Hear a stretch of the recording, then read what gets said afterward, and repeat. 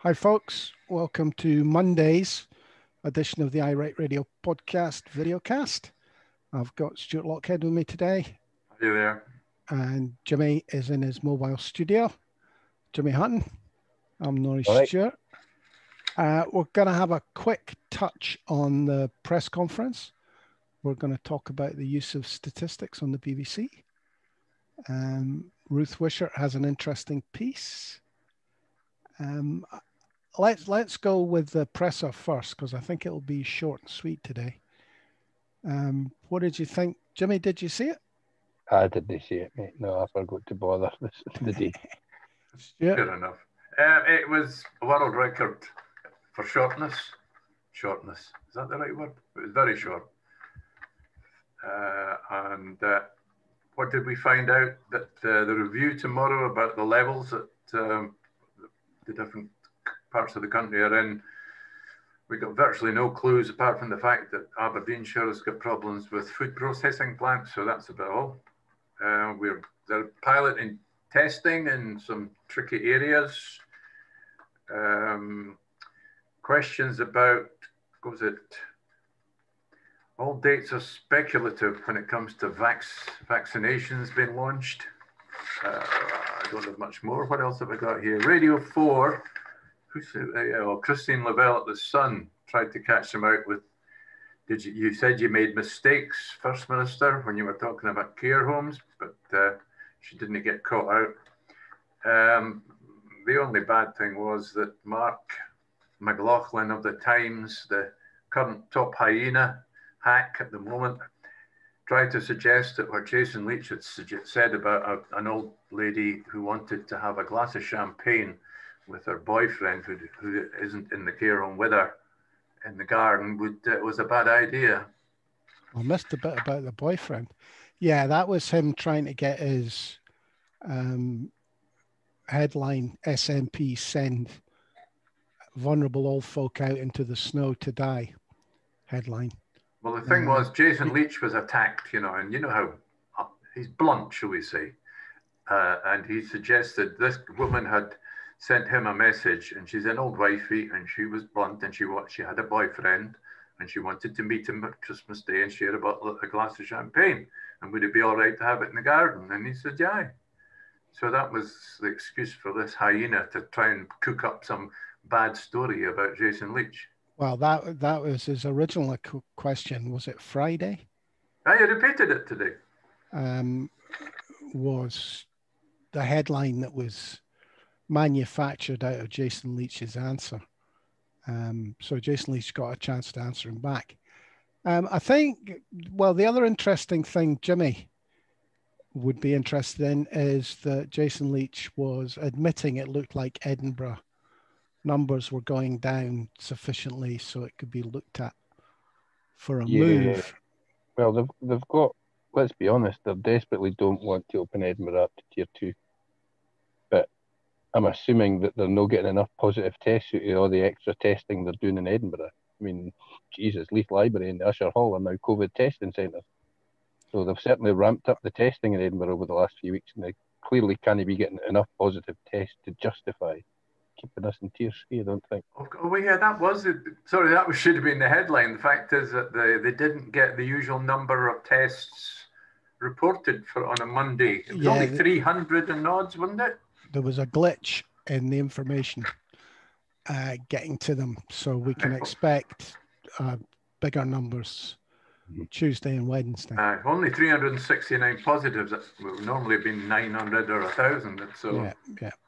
So no doubt that'll be grasped by the BBC, which brings us quite neatly onto Jimmy's. Yeah, I today. noticed GMTV this morning. Nicola Sturgeon was interviewed with Piers Morgan and his dumbass sidekick, and they repeated the lie basically that Andrew Marr went with yesterday by selectively picking 4 weeks when England was in the middle of a lockdown and comparing the death rate with England at that point to Scotland overall.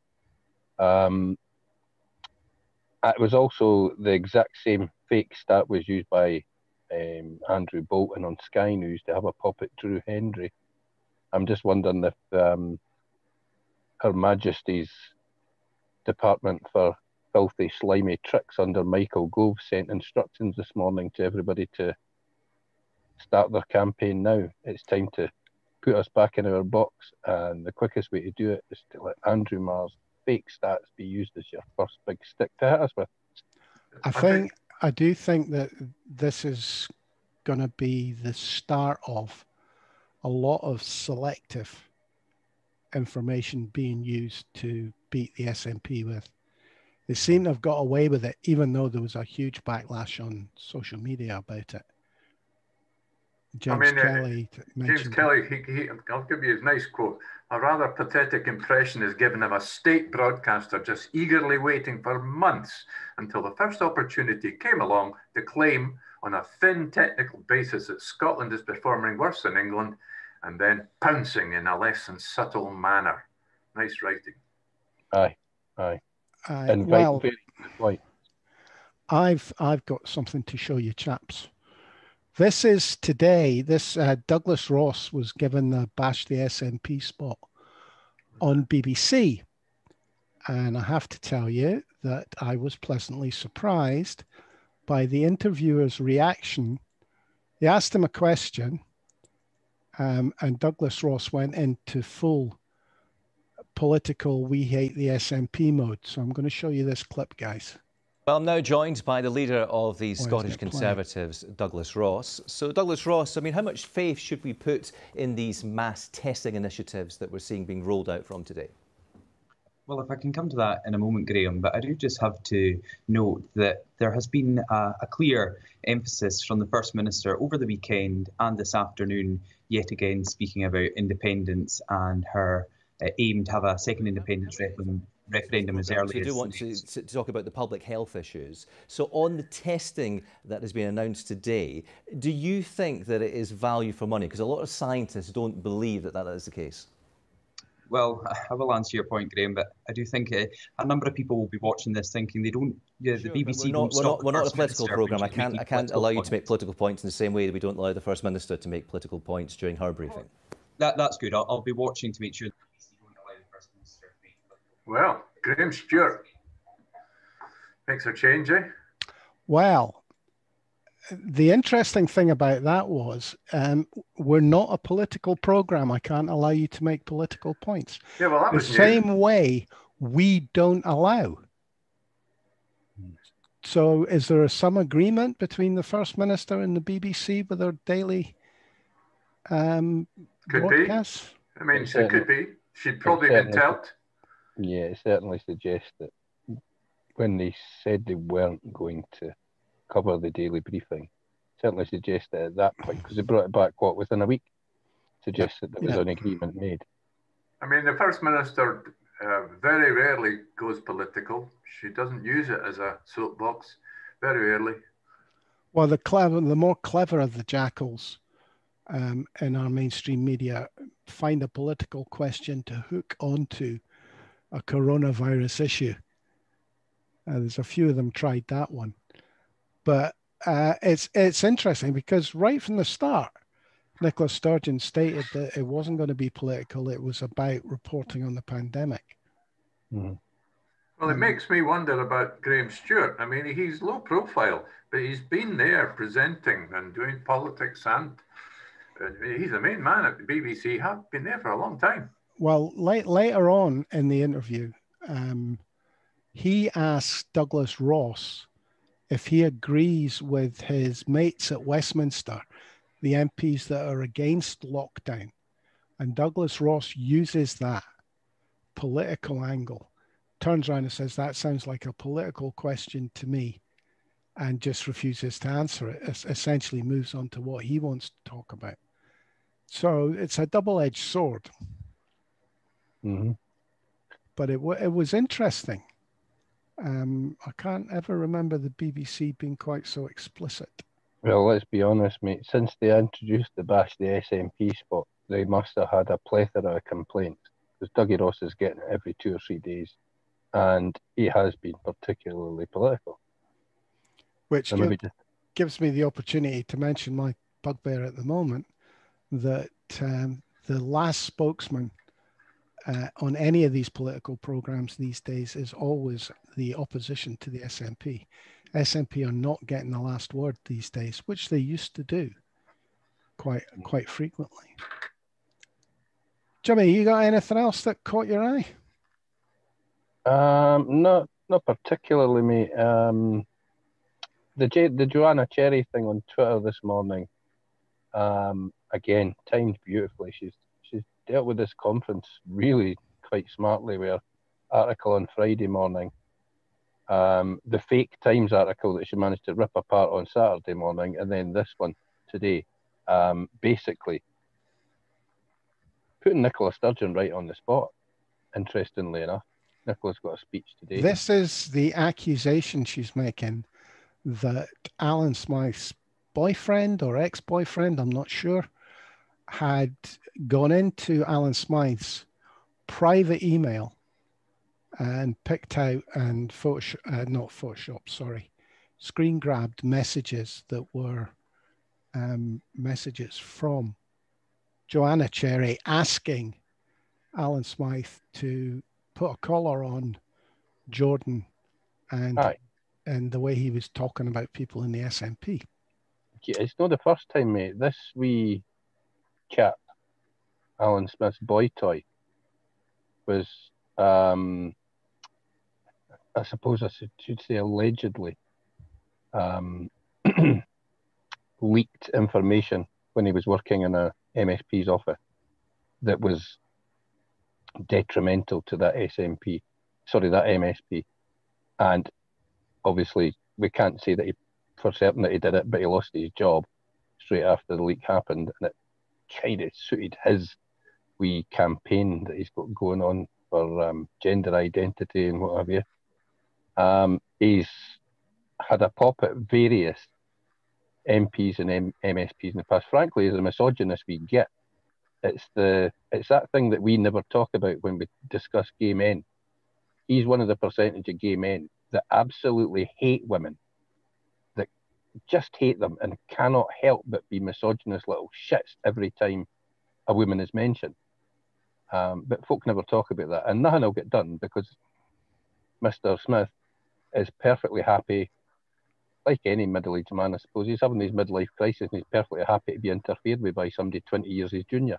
So he'll do nothing about his boyfriend. Somebody else has to step into the fray and do it for him. Fortunately, none of us own our own houses, so when we get sued after that, Joey. It's interesting that one of the article you referred to, Nori, in the Times, which kind of was one of the writers is Mark McLaughlin, who is the hyena at today's, he's there on the presser. He's the one that asks the most provocative questions at the moment. I think that I can't remember who wrote about it, but somebody wrote today about the mainstream media not jumping on the schisms that are appearing in the SNP.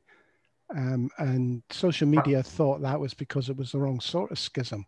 Yeah. I would have thought this was right up their street. Yeah, well, that's apart from this article, which was referenced on Saturday, wasn't it, in the Times, that highlighted Joanna Cherry's position. Except that, Joanna Cherry really felt that it was another slanted attack, as well as the dodgy letter that you mentioned on Friday's show, Jimmy.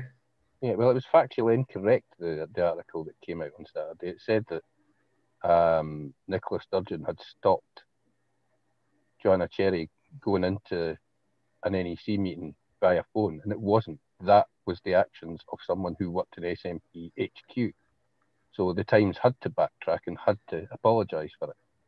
When I first saw the article, I thought, oh, that's a misstep by Joanna. And given her how clever her article had been on Friday, and I think the Scotsman or the National, I think it was the National, I thought that's a bit of a misstep, but I just didn't trust the article. It was Magnus Linklater, eh? I'll never trust a Linklater. They've got a bad name for misrepresenting Scots, haven't they? So do we think this is going to escalate? Do we think there'll be any punishment meted out for abusing fellow members of the SNP to the woke fraternity? I doubt it. I think they'll try and sweep it all under the carpet, mate. I think they'll try and keep it quiet and I'd imagine that Alan Smith behind the scenes will be asked to either get his boy toy to wind his neck in, or disassociate himself from him. Well, Take some distance. Apparently Jordan has protected his Twitter account, so you can only presume that there's something that he doesn't want seen. It's not, I mean, this guy's there's some very strange stuff goes on in Stirling. Come on, Mr. Smith apparently loves to be called Daddy. That's a worry, isn't it? Aye. Right, there's some very strange goings on. Did you hear about, of course, the presenter at the Hayley Matthews, the presenter at the conference? She briefly had a bit of a headlining job when STV actually had Edinburgh News, real Edinburgh News. Turns out she's been the presenter on stage. There is a bit of a stage, a real stage at this virtual conference. And it turns out she's an anti-vaxxer, so she supports QAnon. Oh, this is the woman that's just publicly came out and said she'd be happy to get the vaccination and her children to be vaccinated. That one. Is that so she can get paid at the end of for the job? Well, I haven't seen anything anywhere where she's where she has said that can be attributed to her. But apparently, Nicola said today at the presser that quoted her as saying she'd be happy to get vaccinated. Well, there are some strange things going on Tinterweb at the moment. Some of the QAnon stuff that pops up is quite astonishing. I keep an eye on that Saving Scotland just to give myself a wee giggle of a morning, because some of the Fruit Loops on there's a boy there, Pierce Donnelly, who's absolutely convinced his microwave oven's trying to kill him. He's convinced that he's absolutely certain it's radiation poisoning. There's a nuclear war going on the weekend, nothing about, and this is all radiation poisoning. The boy's a total Fruit Loop. All right. Well, look, just going back to the conference, I thought Joanna's speech yesterday was remarkably restrained. She, you know, we've talked about Joanna's approach, whether she's coming, you know, her words are usually very, very careful. She is a lawyer after all, and she's still been practicing, isn't she? I'm sort of not sure what she's up to. Part of me thinks she's setting herself up for a leadership bid down the road. Part of me thinks she wants to be a real rebel, but is not quite there yet. And part of me thinks she's just really hacked off with the abuse. Yeah. Yeah, I think you're probably quite right there, mate. Particularly, the abuse is obviously taking its toll. Some of the stuff that is sent to these women is horrific. But we've also got Peter A. Bell, whose post this morning, he's almost given up. He's called it hope, but by that he really means that he's almost lost hope for the likely any quick move. I mean, what are we expecting from the First Minister this afternoon? She's suddenly going to announce a really firm plan to go for independence next year. She's not going to announce a firm plan. She's going to stick with the Section 30.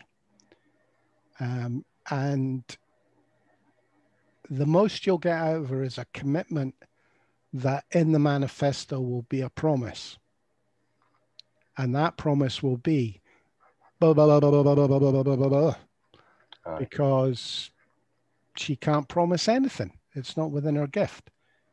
She did say on radio this morning, I don't know which one it was, I can't remember. It might have been Beth Rigby, but she did say that we haven't yet tested this in the courts. So it's noticeable that the last couple of days she's also started using the phrase that she takes her instruction from the people of Scotland. I think I've heard her use it 3 or 4 times. It's an interesting turn of phrase that she's not used before, but maybe it's just a nice bit of window dressing given the discussions on the sovereignty of the people in this country. You know what I mean? Maybe it's just a new catchphrase that somebody's came up with for her. I don't know if you reflect, if you add that to the Professor John Curtis's article, who describes his analysis of the makeup of the people that support the SNP and how much the people who support independence has moved. The people who now support the SNP are a larger percentage of people that want independence. There used to be quite a lot of people that didn't want independence, still voted SNP, but that's changed. That's just John Curtis trying to muddy the waters to keep his job with the BBC. Come on, remember he's an arch unionist, John Curtis, so you take everything that he says with a pinch of salt. He's brilliant at reading an exit poll, but that doesn't make him a bloody expert in anything else. I do think there's been a change.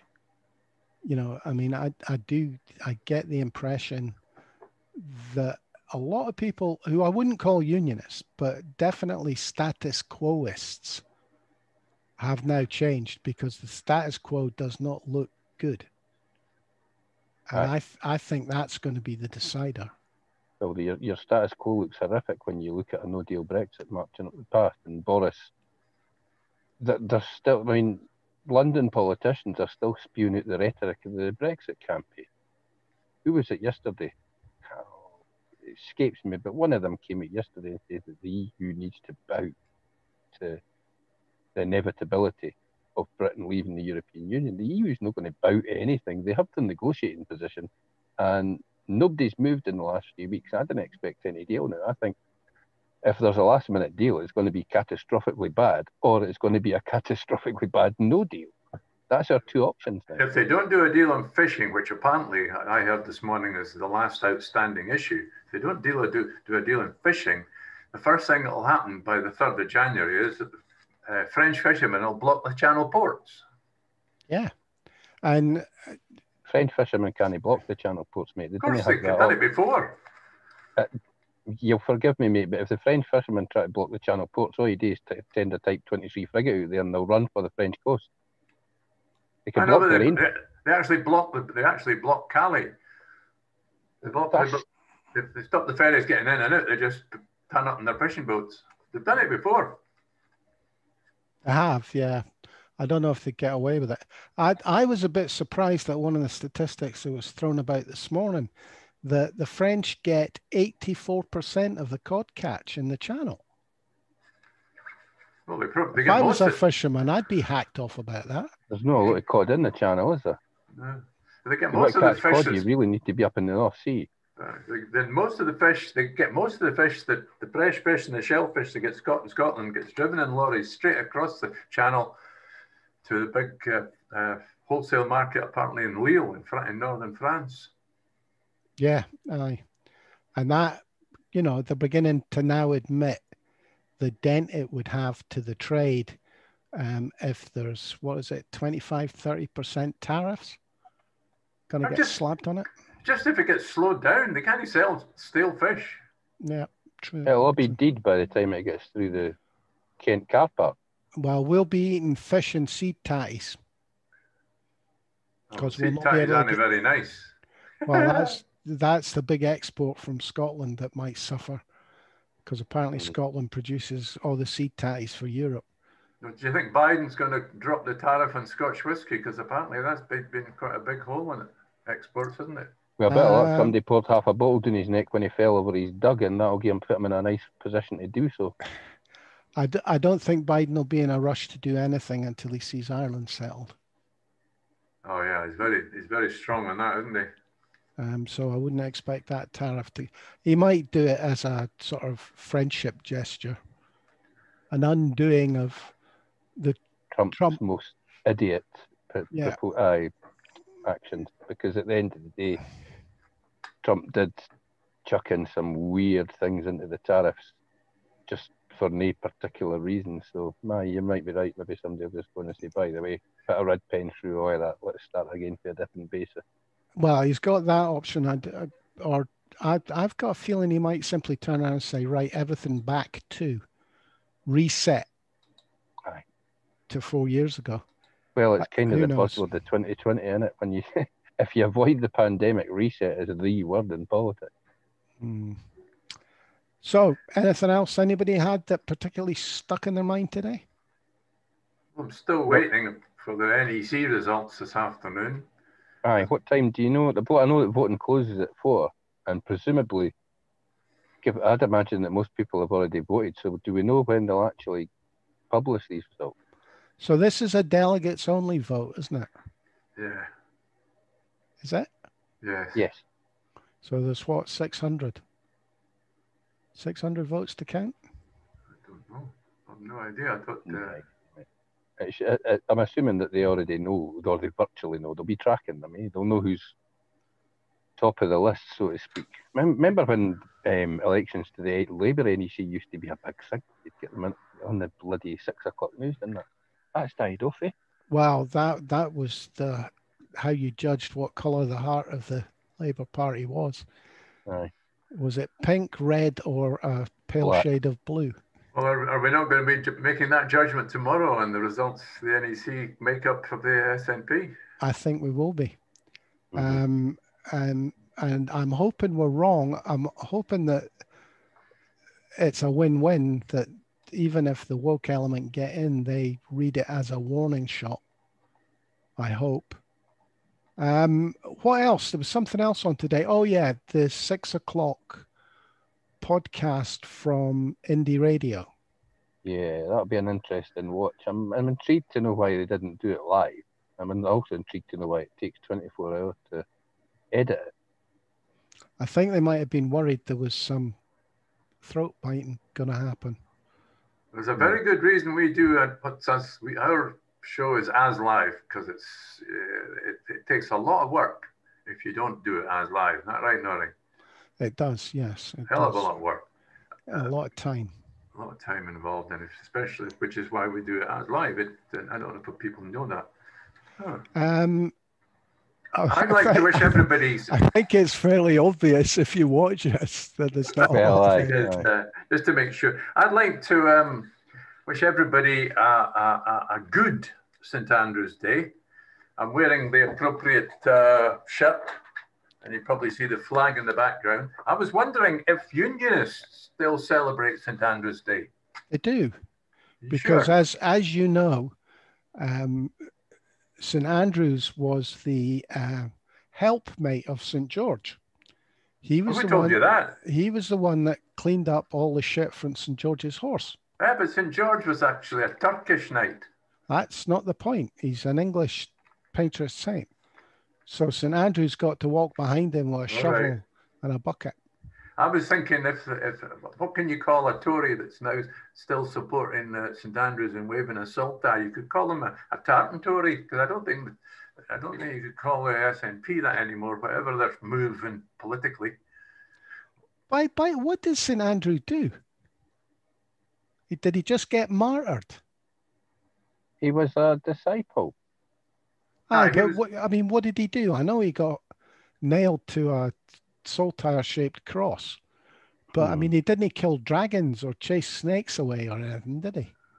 Nah, I'm assuming that he didn't get imbued with superpowers like George and Paddy did. So maybe he just actually run about and set up a few churches and like they were kind of meta day back then. It's interesting that we share our patron saint with Russia.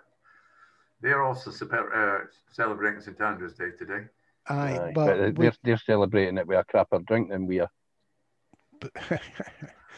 But you've got to remember, we've got very close ties to Russia. Oh, once upon a time. We used to send soldiers across there quite a lot. All across the Baltic. That's why the Bear aircraft keep coming over to wave at us and that, and the daft English chase them away because they think it's still 1942 again. But one of their greatest generals was a Scot. He was indeed. And they're into Rabbie Burns. They like Rabbie. Oh, they're very keen on Rabbie. Mind you, I mean, Napoleon, one of his main generals was MacDonald. Was it MacDonald? McDonald's will fight anybody. I think that I was about to say. I think that's because he stopped taking his medication. Oh, the McDonald. Aye. Well, the McDonalds were lords of the Isles, were they not? Were they not? Well, yes. Vikings, basically. Yeah, well, good. And so were the Russians. In fact, the Russian state was really established by Vikings. Didn't you know that? No, I didn't know that. And these ridiculous programs that I watch on Netflix, etc.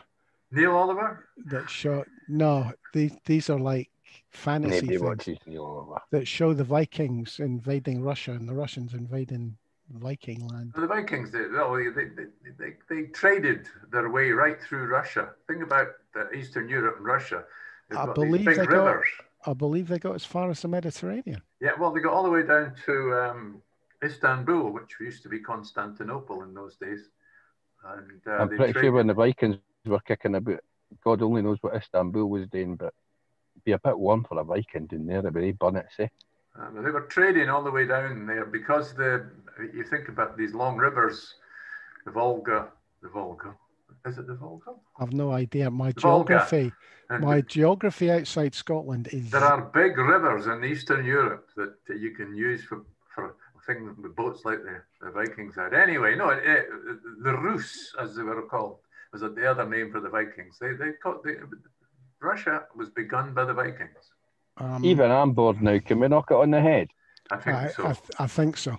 So, to look forward to, the NEC result and the Indie Live podcast of our bloggers. Bloggers against Wheesht for Indie. Is that accurate? Yeah, something like that. Okay. Well, that's at 6 o'clock, by the way, folks. The podcast. On Indie Live, our favourite radio station, rather than Broadcasting Scotland. I don't know. They did all right today, I have to say, the BBC. Okay. Thanks for joining us, Jimmy. No worries, mate. Thanks for being with us, Stuart. Cheerio. I'm Norrie Stewart. Thanks for listening, folks. And we'll catch up with you tomorrow, where we might have a whole new NEC in the SNP. And then again, we might not. So we'll find out later today, hopefully. Cheers for now, folks. Thanks for listening.